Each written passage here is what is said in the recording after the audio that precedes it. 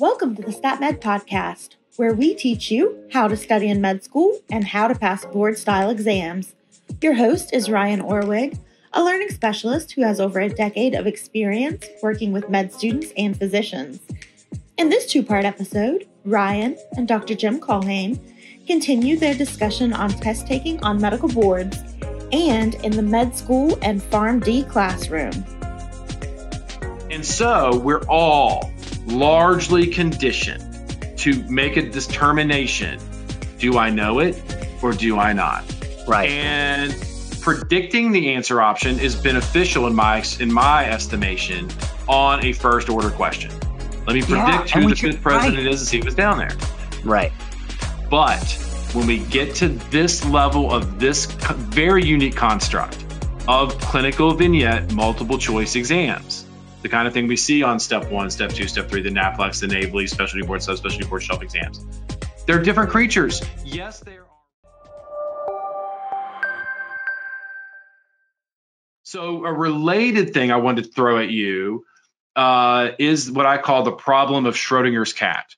Okay. So Schrodinger's cat, now I only know about this through like reading blogs about time travel movies, and alternate realities and quantum realities. Yep. I don't know about it from the actual science because that's not my deal. I think I read about it first, probably talking about some episode of Lost. Oh, I know. I learned it in physics class, but that was many years ago. And I did not take that class. So anyway, I learned. So anyway, the idea of Schrodinger's cat is this. Let's say I'm reading a passage, a clinical vignette, most appropriate next step in management, in treatment, whatever. And let's say it's a question. We'll keep it simple. It's a bunch of people go on a trip. They come back. The patient and somebody else has a rash. They describe the rash. You're trying to figure out the most appropriate next step, say in diagnosis. I'll change it. So we got to figure out, we have to suspect what the person has. And then we have to draw the conclusion. What do we think this person has up in the passage? And then down below is going to be some sort of test that will either confirm the suspicion or get us closer to that suspicion. So this is second, third order question because you have to arrive at what you think the person has. So what you are not allowed to do is come up with multiple realities, multiple diagnoses. You can't be like, well, if it's scabies, then this, but if it's poison ivy, then this. And you can't hold in the box and not in the box, right? Or the cat's alive and dead. I don't know. Or alive and dead, right? That's right. Yeah, right. I mean, like I said, I didn't actually learn about it. I just read about it as a thing to explain whatever show I was watching or movie I was watching. So, but yeah, that's the idea. So you can't roll with Schrodinger's cat operating with two reality or a quantum reality of then going because our blueprint is like you have to work through the first phase. The first phase is everything above the answer options.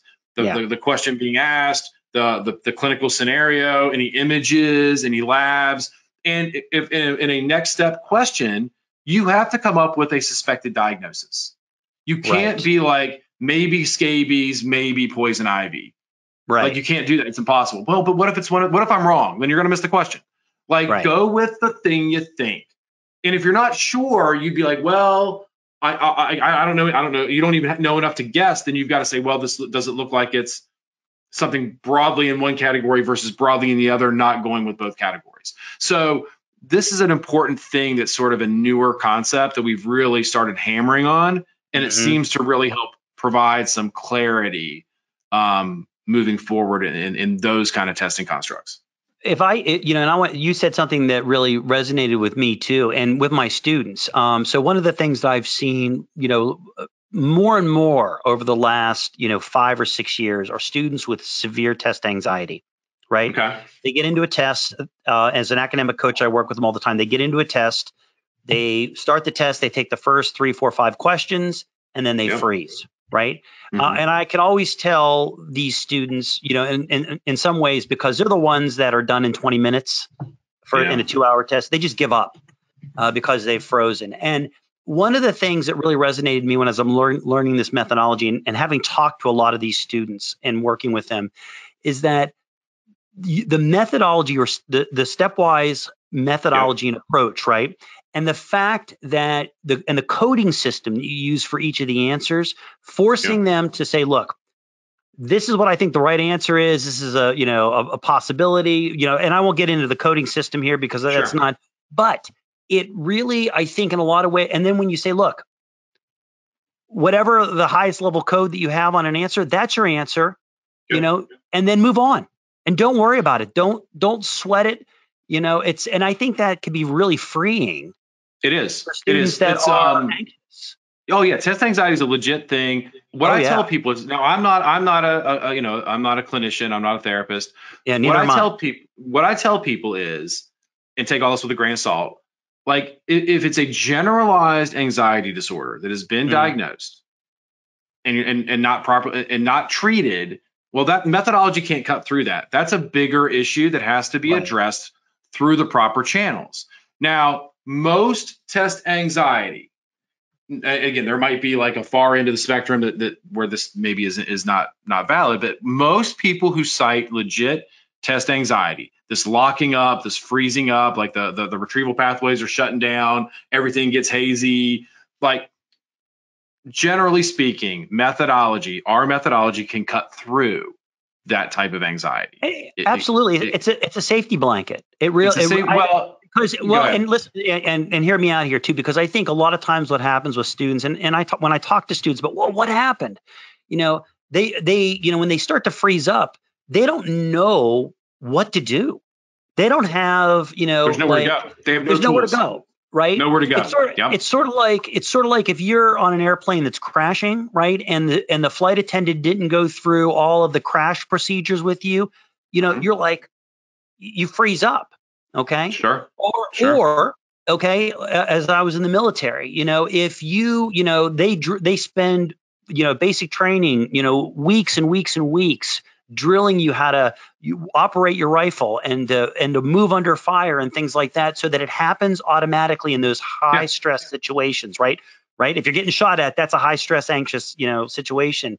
And so as I was learning something to myself, here is and I'm missing words here, but here is a approach you can learn that can kick in automatically if you're feeling it, and just so that you can approach a question and break through the freezing, right? Because that's really what you want it to be. I want people to unhook their locus of control from their emotions and their personality and their judgment and hook it on the system. It's like, hey, it's not personal, guys. The system says I have to pick C with a weak maybe, because everything else is a slash or a question mark.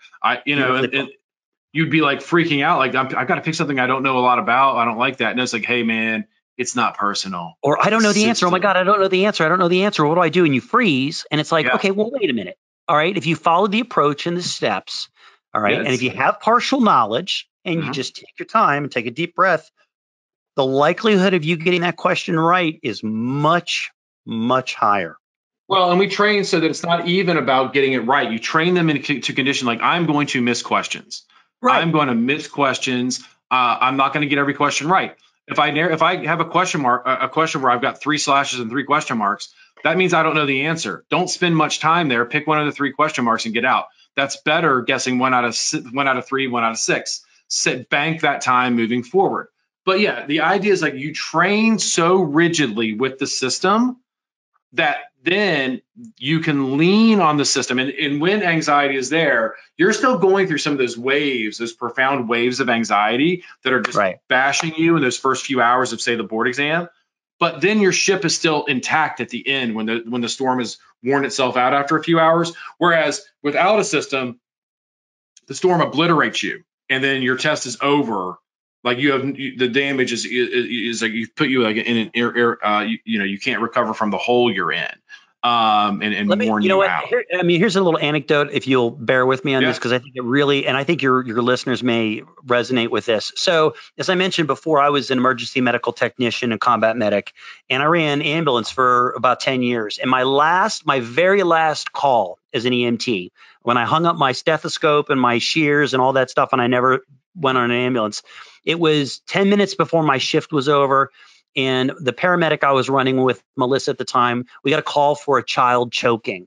And it was like 5 minutes from the ambulance garage. So we drive up, and she's in the back getting the oxygen, the intubation equipment. She sends me up the hill. People are yelling and waving for us, and I get up there, and there's this 4-year-old kid, and his mother is holding on to him, and she turns him around, and he's blue like a Smurf, right? I have, again, I was trained in all of this, but I'd never seen a choking victim like this, right? Yeah. And I kneel down in front of this kid, and I'm like, okay, what do I need to do? I'm like, okay, first thing, call 911. And I swear this went through my head, right? Call 911. And then, wait, I am 911. Okay, second, right? I mean, it's so funny, but just in a split second. And then I'm like, okay, next thing, Heimlich maneuver, right? And so, I knew exactly so the training kicked in, in a moment where I could have been paralyzed, right? Yep. It's the training and the thought process that kicked in. And long story short, we were able to dislodge the obstructed airway. It was a grape that the kid had swallowed. He after a little bit of oxygen, he was back in his living room watching cartoons. His little sister comes over to us, and she says to us, and we were both exhausted at this point, "Thank you for saving my brother's life."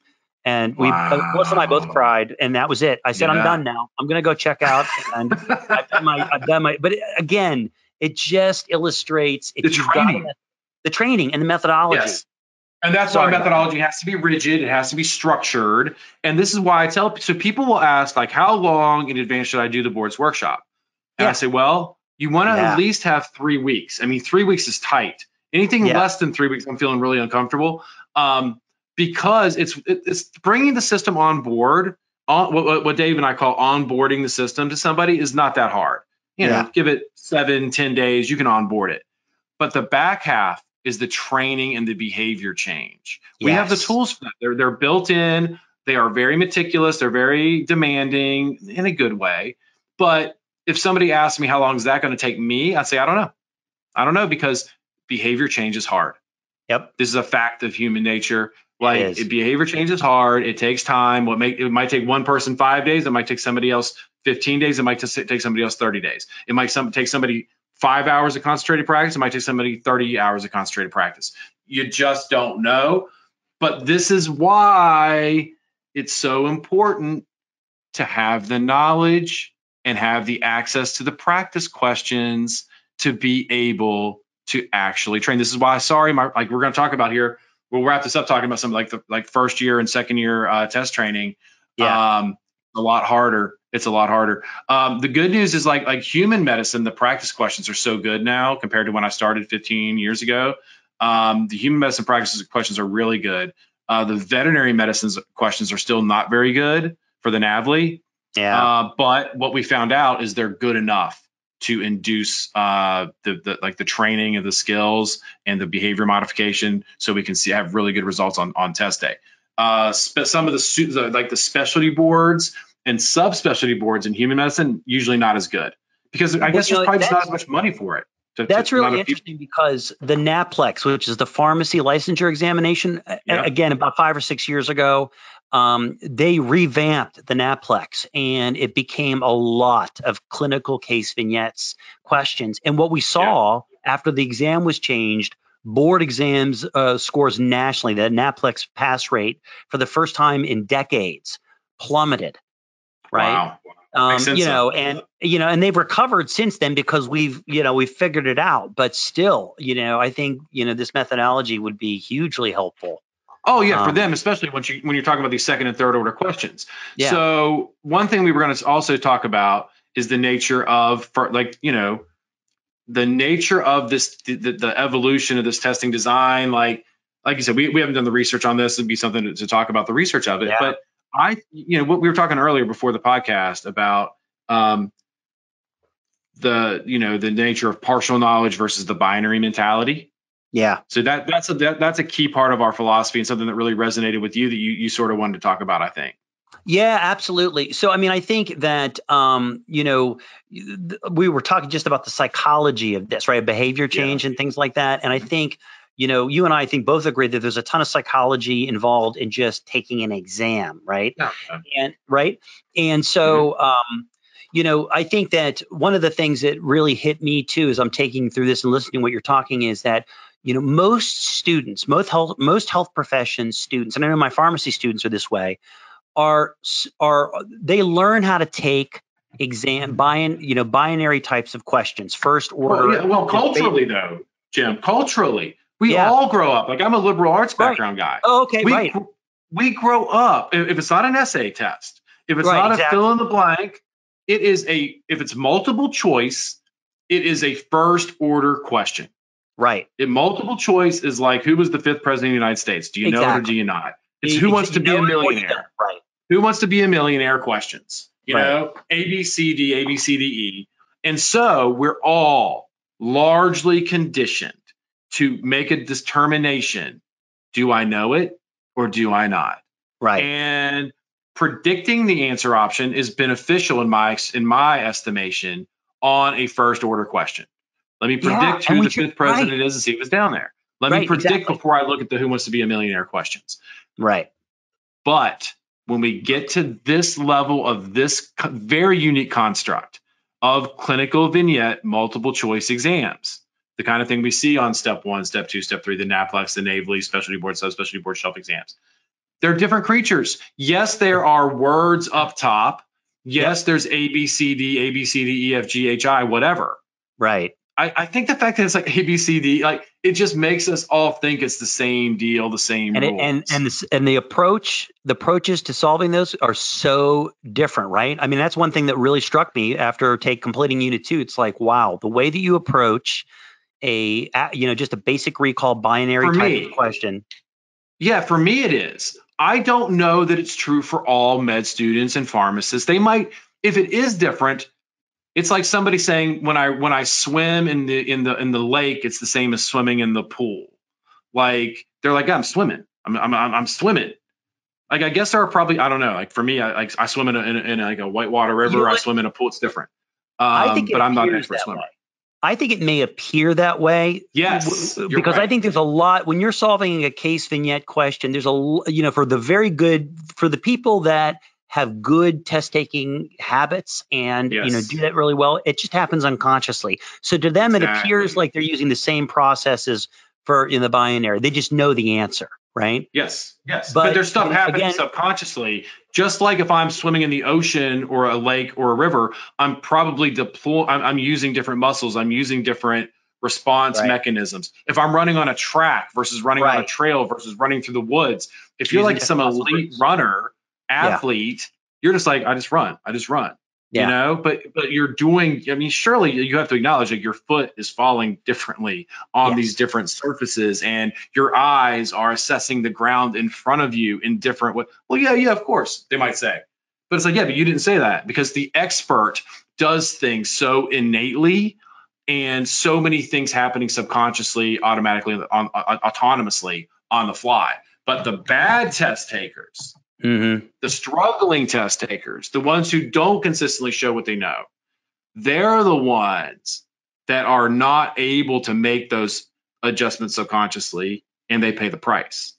And that's where I think methodology can come in and make a huge difference. Oh, yeah. Well, and I look at it, I can see, again, you've got these categories: bad test taker, good test taker, and I know you would agree with me on this. I think that there's a whole spectrum there, right?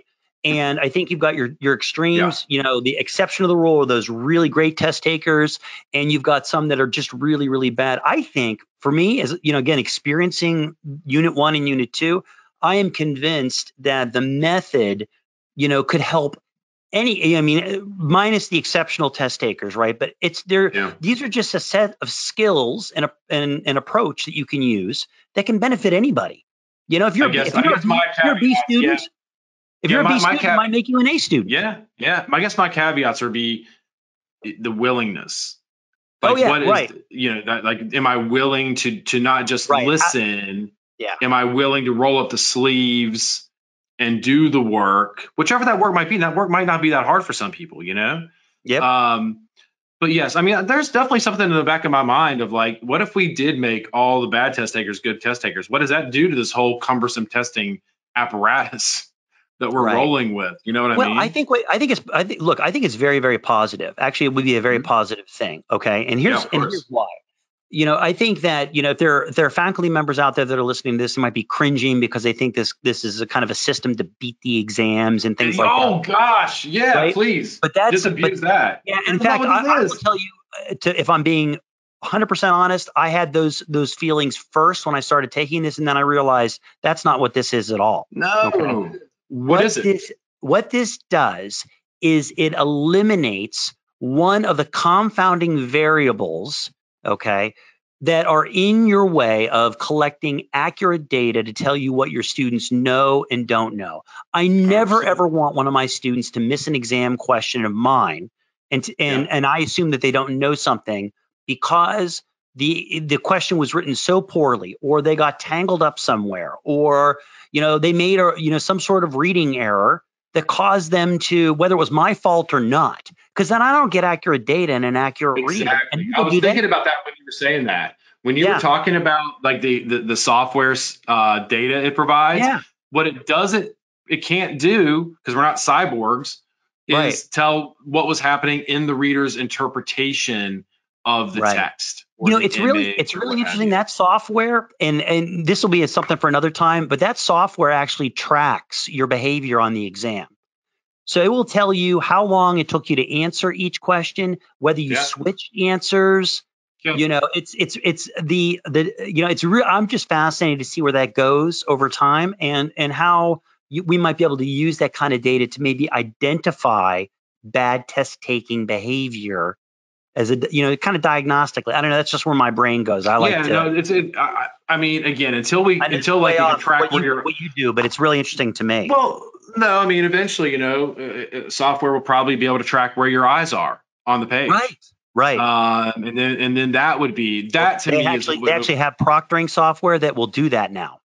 Well, I mean, I know it's coming. Like they're talking about, if you look away from the computer screen, or when you're watching the ads. Exactly. Yep. No, it's all coming. It's hard to imagine right now, but it might be passé and just like a done deal in 5 years. But like that's coming. Like where like it'll say like that you were on like your eye. I mean, gosh, like having like a heat map of where your eyes are going on the screen would be that'll be a watershed moment.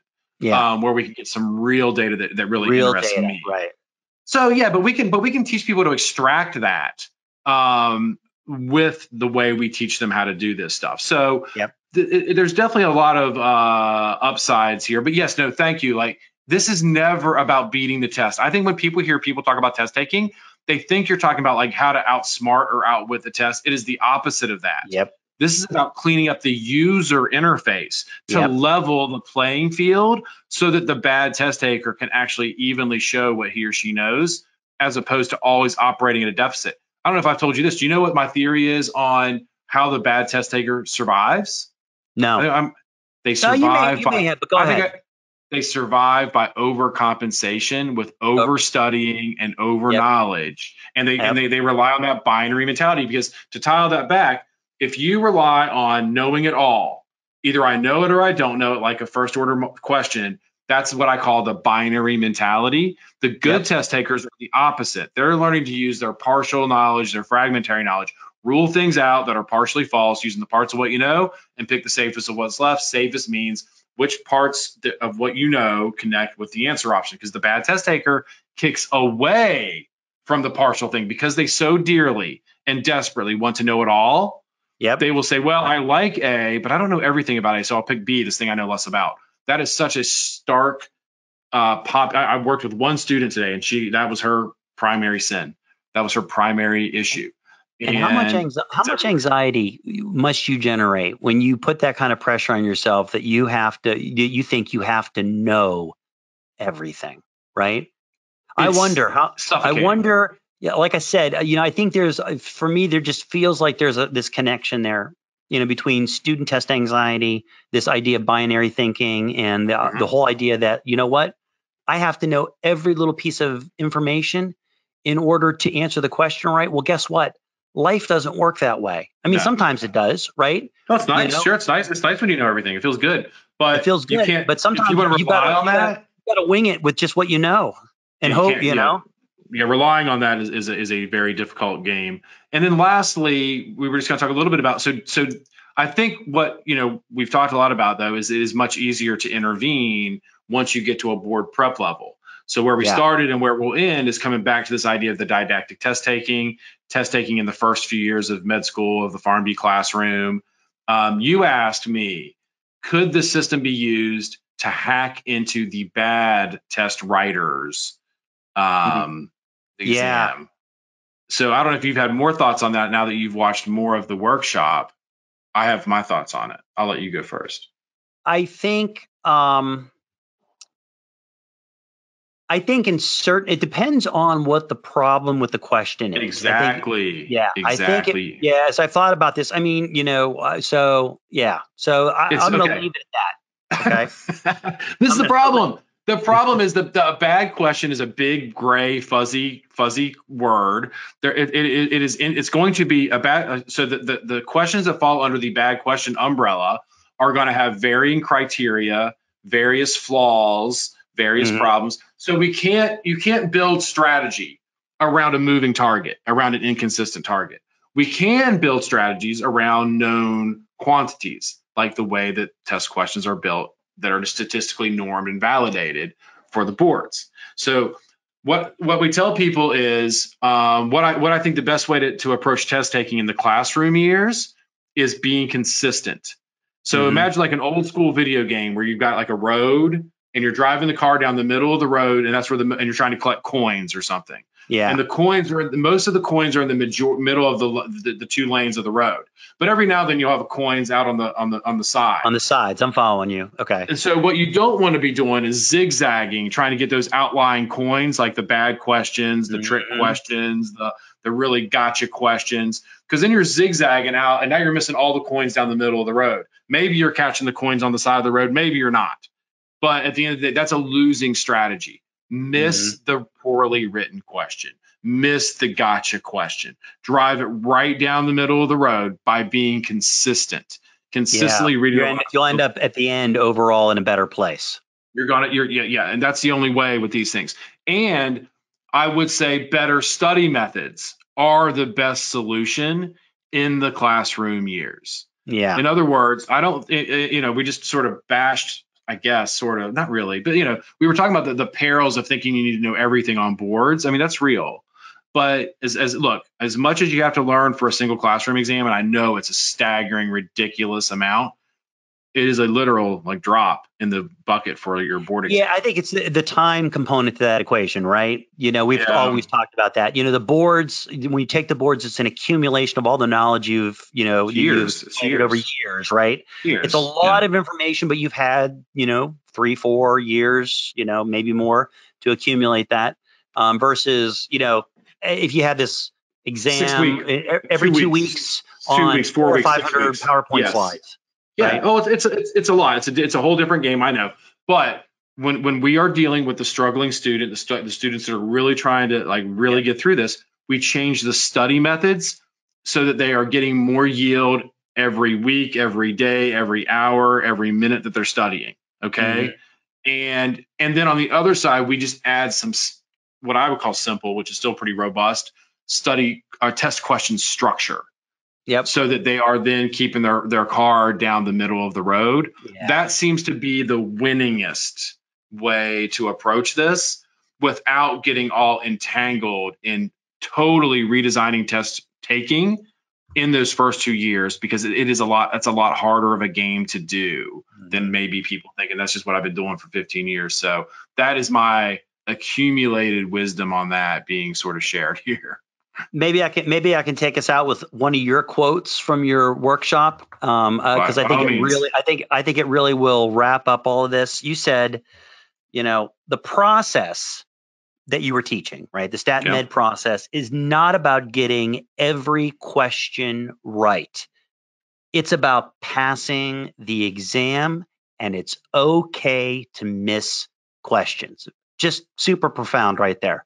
I think if that's, if I had to choose one take-home message for your listeners right now, that would be it. I guess I'm sitting here nodding to myself, my own quote. That's weird. But I mean, that's my notes. That's the game. That's the game. And I think it's really important to frame the game when you're trying to win. Right. And that's what we're doing here. All right. Well, thanks. Thank you, Jim, for indulging and having that a nice, weirdly rambly but in-depth conversation about test taking. Yeah, absolutely. My pleasure. And listeners, thanks for listening. We'll be back with more soon. Thanks.